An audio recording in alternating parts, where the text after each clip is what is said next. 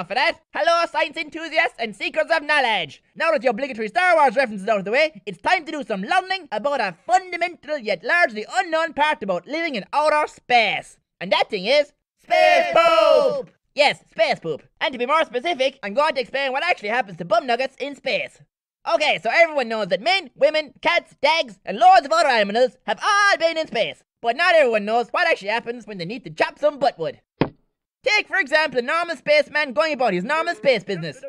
When all of a sudden it's time to make a donation to the porcelain god. What does he do?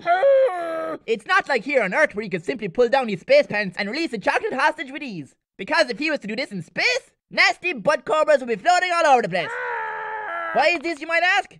Well, it's because of a simple but very important thing called gravity! Yes, gravity. Gravity is the force that attracts a body towards the center of the earth, or towards any other physical body having mass. No, that's different. Think of it as the invisible glue that holds our world together.